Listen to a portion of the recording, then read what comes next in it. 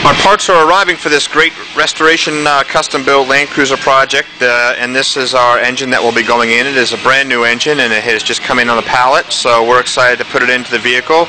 It's a diesel engine, turbocharged, and it's going to be pretty neat. There's going to be a bunch of adapters that we're going to be creating and/or having created for us in the back of the bell housing here, right here, that will go and allow us to hook up the H55F to it, and that will be good. But needless to say, it's a very simple type engine, and we're looking forward to installing it. There's going to be a number of brackets that we're going to have to create in order to put all the different accessories on this vehicle, but overall it's a very clean and simple setup.